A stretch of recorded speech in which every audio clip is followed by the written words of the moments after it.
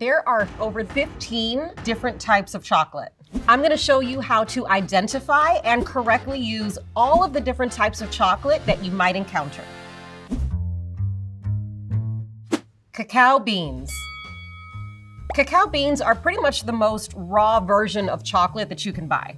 The cacao beans are taken from the pod growing on the tree. They're fermented and dried, and that's exactly what you see here. The cacao tree is thought to have originated in the upper Amazon region, and then the growth of the tree spread to Central and South America. To make chocolate, these beans would have to first be roasted and then processed and ground to be turned into chocolate, but that's a lot of work.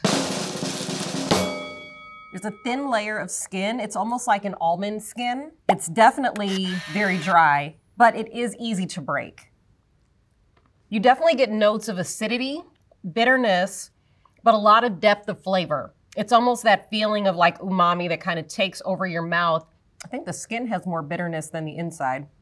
I actually love chocolate in this form because you really get the essence of what the cacao is without adding things to it. You probably wouldn't eat cacao beans on their own, but they are great to infuse into different liquids to get that flavor. You could make chocolate vodka or steep them into teas and really get that true essence of cacao.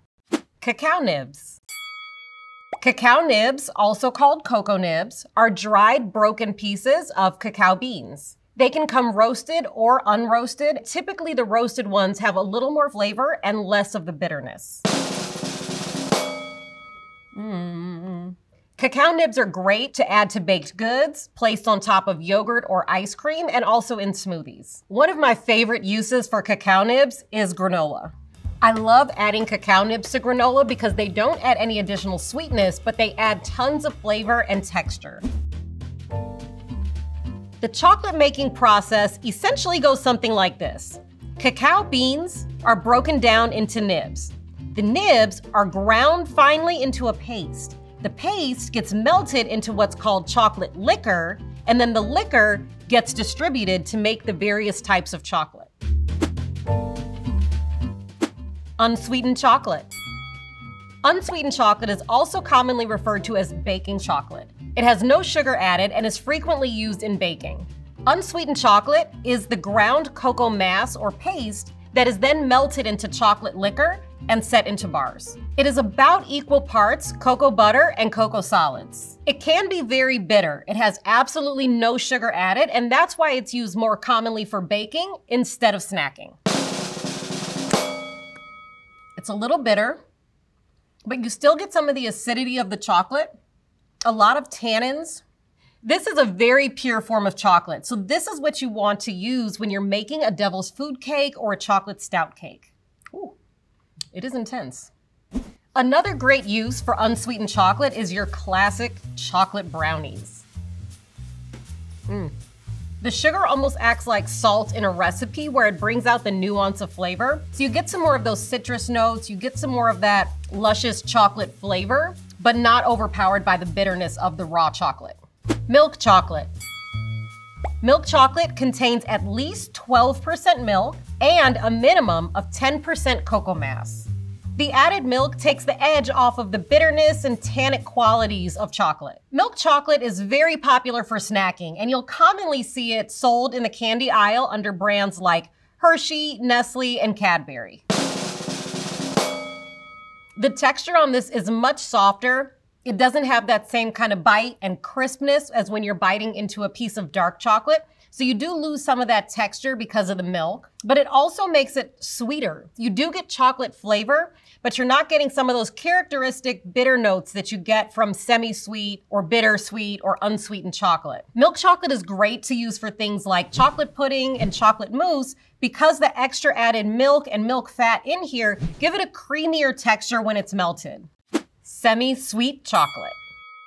Semi-sweet chocolate begins with unsweetened chocolate that then has sugar added to it. It's used in sweet baking applications. You may have seen bittersweet chocolate and semi-sweet chocolate next to each other, but they're actually pretty much the same thing, with the determination being left up to the manufacturer on what to call it. Semi-sweet chocolate has to have a minimum of 35% cocoa mass in it. However, the range usually falls between 65 and 70%. It's not too sweet, but it has just enough sugar to kind of offset the bitterness. It's great in baking, especially things like granola bars or even in pancakes, because it's not so sweet combined with a sweet batter. But it is also great in chocolate chip cookies because they're not overly sweet, so they really balance out the cookie dough. I mean, come on, what's not to love? German's chocolate. German's chocolate is actually not from Germany. It was invented in 1852 by a man named Samuel German who worked for the Baker's Chocolate Company. He made it by incorporating more sugar than usual into semi-sweet chocolate. While German's chocolate is a variety of chocolate, it is trademarked and only ever sold under the Baker's brand. That's definitely sweet. I wouldn't swap it out for regular semi-sweet because it would give you a sweeter finished product. While this is a product of the Baker's Chocolate Company, it does have specific uses, like chocolate frosting and, of course, German chocolate cake. Here we have German chocolate cupcakes topped with pecan coconut frosting. You can definitely taste the sweetness in the chocolate. It's not overly sweet, but that's balanced out by the recipe calling for less sugar than you would add to a chocolate cake that uses unsweetened chocolate. You get a lot of the deep notes and toasted flavor of chocolate, and it's really nicely balanced out by coconut and pecan frosting, which is the traditional frosting for German chocolate cakes. Dark chocolate. There is a wide range of dark chocolate. Sometimes you'll see dark chocolate compared against milk chocolate, but the main difference is dark chocolate does not have any added milk. Not having that milk added gives dark chocolate a snappier, firmer texture and also has some of those more bitter, chocolatey, tannic notes. The percentages can range, but dark chocolate has to have a minimum of 35% cocoa mass. Dark chocolate is made with different amounts of sugar and different percentages of cocoa mass. These different amounts of cocoa mass and sugar change the flavor and the texture of each type of dark chocolate. As you can see, I have a variety of 4 different types of dark chocolate and percentages in front of me, and each one has a different amount of sugar and cocoa mass in them. On the lower end of the percentage, I'm getting more sweetness, less of the bitter notes, less of that robust chocolate flavor. It's more rounded and easy to eat, melts pretty quickly on your palate. And on the higher end of the percentage spectrum, I'm getting more bitterness and spice almost. As the percentages go up, one of the biggest things that you'll notice is that the texture of the chocolate itself gets firmer and also more brittle. So it'll break with more of a snap. It also takes longer to melt on your tongue because of that higher cocoa mass percentage. The flavor gets much more intense, the sweetness goes down dramatically, but you get this really robust chocolate flavor. It's almost like hints of espresso. The higher percentage is definitely something that you want to linger and savor as opposed to just eating and going on about your day. As chocolate gets to a higher percentage, you'll also frequently notice this white bloom on the outside. That does not mean that your chocolate went bad, so don't be scared and don't throw it away. That white powdery substance on the outside is called fat bloom. That's when your chocolate reacts to a fluctuation in temperature, either being too cold or too warm and then coming back to room temperature. The cocoa butter solids will actually come to the surface and create this kind of white haziness on the outside. Mexican table chocolate. Mexican table chocolate is a type of chocolate used for cooking that's made by grinding cocoa nibs with coarse sugar and a little bit of cinnamon. The little bit of cinnamon added to this type of chocolate gives it that distinctive warm spice note that you taste when you have Mexican hot chocolate and moles. While it looks like a chocolate that would be for snacking, it has a much deeper and robust flavor, which is why it's primarily used for cooking. In some regions, the skin on the cocoa bean is left intact when it's ground to give it a little bit more of that bitter flavor. That's pretty delicious. The chocolate flavor is very deep, dark, robust. It tastes like this one definitely had the skin left on the bean to get those bitter notes. It has a little bit more of a tannic flavor, a slight bit of acidity, and really cool texture from the spices ground into it. You can also feel the texture of the coarse sugar, and you can actually see some of the crystals inside. So if you are to eat it on its own, you will get some of that crunchiness from the sugar. This is chicken with mole. Mole is a traditional sauce that varies widely by region and household, but some versions of it use Mexican table chocolate like mole negro. The Mexican table chocolate gives it this distinct warm flavor and also the deep, rich color that you see. I could eat this whole bowl. You get so much rich depth of flavor in this sauce, balanced really well by some warm chilies, a little bit of ground sesame. So it takes the edge off the sweetness, but you're still getting so much of that umami and deep flavor from the chocolate in there. Modeling chocolate.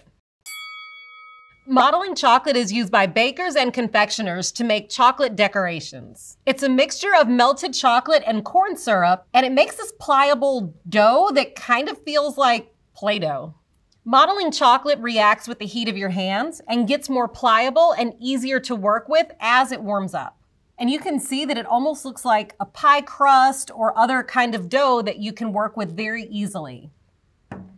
This is so fun. It's almost like eating a Tootsie Pop or Tootsie Roll.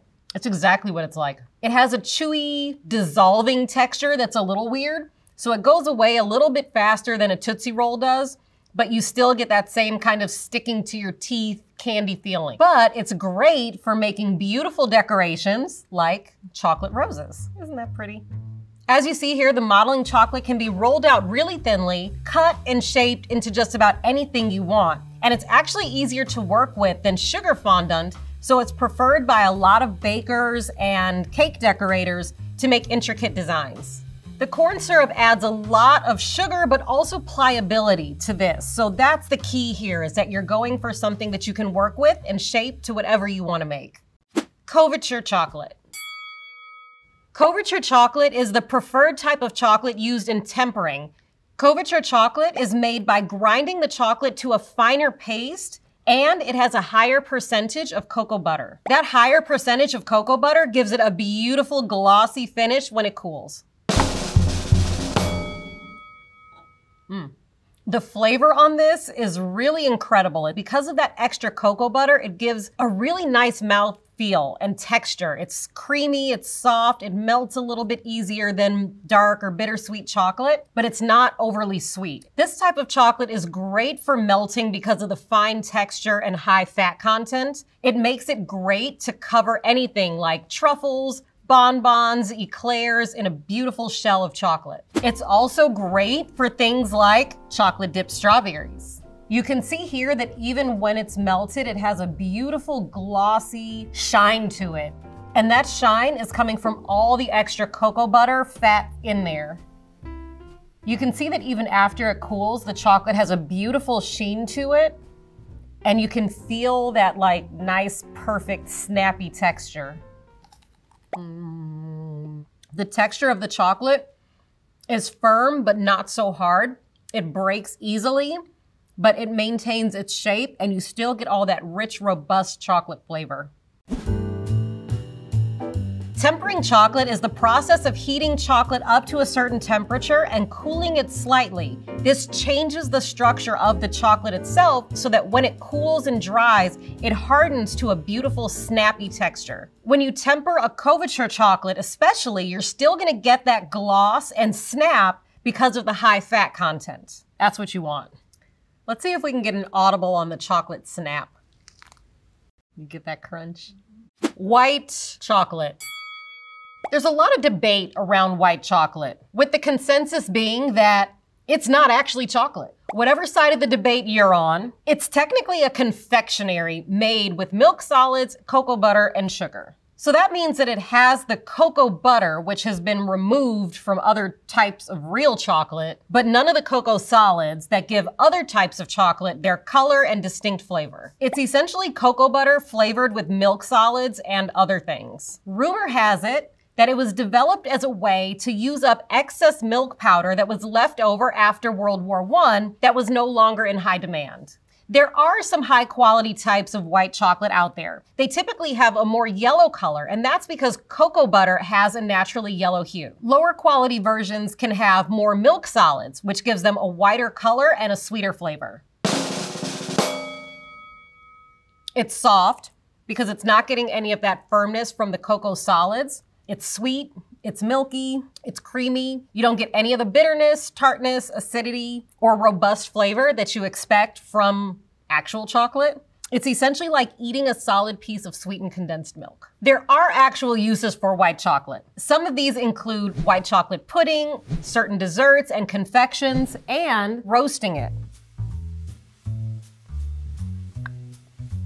It's still white chocolate, but the roasting of it caramelizes the milk solids and gives you almost like caramel notes of flavor, a little bit more depth, a little umami, and really help kind of balance out the cloying sweetness of it. Ruby chocolate. Ruby chocolate is made from ruby cacao beans, which are found in Ecuador, Brazil, and the Ivory Coast. While the actual production process is kept a very tightly held secret, it's speculated that the ruby chocolate is produced by either unfermenting or very lightly fermenting the cacao beans, defatting them, and treating them with an acid that may help enhance the natural color. A lot of traditional chocolatiers think that this is just a marketing ploy, not necessarily a true chocolate. The flavor on this is a little bit sweeter. I'm not sure if I think it's a real chocolate. It reminds me more of white chocolate in texture. It feels creamy and richer on the palate. It doesn't have any of that bitterness, but you do get a weird citrusy flavor that's evocative of raw chocolate, but almost in a cloying kind of way. It also has notes of raspberry or some kind of red fruit, but it is very milky overall. While this is called a chocolate, it doesn't hit those same flavor notes that you get from all the other types of chocolate. The robustness, the bitterness, the depth of flavor, the tannins, but it still tastes good. Natural cocoa powder. Cocoa powder is the true essence of chocolate flavor. You see it in the grocery store and it can be used in tons of applications. Natural cocoa powder comes from roasted cacao beans that have been processed. The beans are cracked into nibs and then ground into a paste, which is essentially an emulsion of cocoa solids suspended in cocoa butter. When the cocoa butter is extracted from that emulsion, you're left with the cocoa solids, which are then ground into a fine powder, making cocoa powder. Cocoa powder can be used in brownies, frostings, and savory applications like a dry rub for meat. On its own, the flavor of cocoa powder is very sharp, and because the texture is so fine, the powder really coats your whole mouth. You also get notes of citrus, and you really get the character of the chocolate coming through. It's much better used in a baking application, like chocolate cake. Oh look, we have two applications, chocolate frosting and chocolate cake. Oh yeah, that's what life is all about. Cocoa powder doesn't have any sugar on its own. When you add it to an application that has some sweetness, you can taste a lot of the different flavor notes in it. You get more of the citrus, a little acid, some of the tannins. You get a lot more of the nuance of the chocolate flavor in the buttercream and the cake. Because cocoa powder is so fine and dry, it's great in frostings because when it's whipped in, it makes the structure much tighter. Dutch processed cocoa powder. Dutch processed cocoa powder is cocoa powder that has been alkalized using a Dutch process. Dutch processed cocoa powder was invented in 1828 by a Dutch chemist and chocolatier who added alkaline salts to his cocoa powder. He did this to make the cocoa powder less bitter and also more water soluble. It can change the color and the flavor of your final product, so it's best to double check your recipe to make sure which type of cocoa powder it calls for. It almost tastes more like a chocolate bar than the natural cocoa powder. It's less acidic, less of the citrus notes, but more of that deep chocolatey flavor that you get kind of coming up at the back end. It's actually kind of pleasant. One great and lesser known use for Dutch processed cocoa powder is red velvet cake. Traditional red velvet cake did not use red food color. The brick red color was a result of the higher alkaline in the Dutch processed cocoa powder being mixed into the batter. But today, most bakers add red food color to make it a brighter red like you see here. The red food color doesn't affect the taste of the cake, but you still get that depth of flavor from the alkalized cocoa powder. If you didn't know that there was cocoa powder in red velvet, you might not be able to pick it out, but once you know that, you can kind of get those mellow chocolatey notes behind the other flavors. Black cocoa powder. Black cocoa powder is cocoa powder that has gone through the Dutch process multiple times, resulting in a higher alkaline level and a darker color. It also has a milder flavor than even Dutch process. Black cocoa powder is great because you can get a much darker color without having to add any food color or excessive amounts of cocoa powder. The heavy processing changes the flavor dramatically from natural to Dutch process to black. It still has notes of chocolate, but it's very different. You're not getting any of the acidity, you're not getting so much of the citrus. It actually doesn't taste like cocoa powder in the same way, but it has a very specific taste that you probably are familiar with. Oreo cookies. Oreo cookies are made with black cocoa powder, giving them their distinct color that you can see on the outside of the cookie. Black cocoa powder is also used in a lot of ice cream sandwiches to give the outer cookie that dark color. This is definitely gonna get in my teeth. Sweet cocoa powder. Sweet cocoa powder is just natural cocoa powder made with sugar and sometimes the addition of vanilla. It can be easily used in recipes like hot chocolate and frosting because it's already got a sweetener added to it. It's pretty tasty, but it is pretty sweet. Another thing that it's great for is dusting desserts, like topping this cheesecake. It's better than adding just natural cocoa powder because that might add a little bit of bitterness, which we don't want. But you don't want to just swap it out in your recipe for natural cocoa powder because it is very sweet. So always be sure to adjust your recipe or use it very sparingly. So that was all of the chocolate that we could possibly get in one place. Thanks for tuning in. I hope you learned a lot and get to try some of these amazing preparations that we made today. Feel free to leave a comment and let us know what you want to see next time on The Big Guide. I'm Adrienne Cheatham, and I hope to see you soon.